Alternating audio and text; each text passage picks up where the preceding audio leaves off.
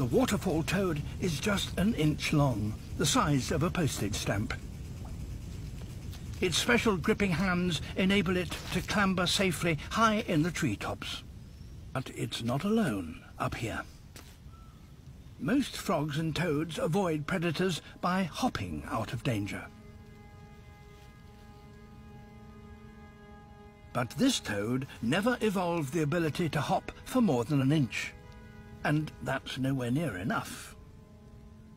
One way it gets eaten, the other way is thin air. Not much of a choice.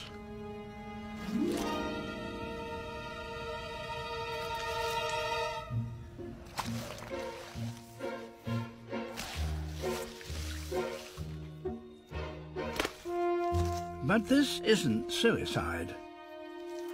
It's a deliberate strategy, and one that depends on the size and strength of those extraordinary hands. Free falling like this is a very effective way of escaping.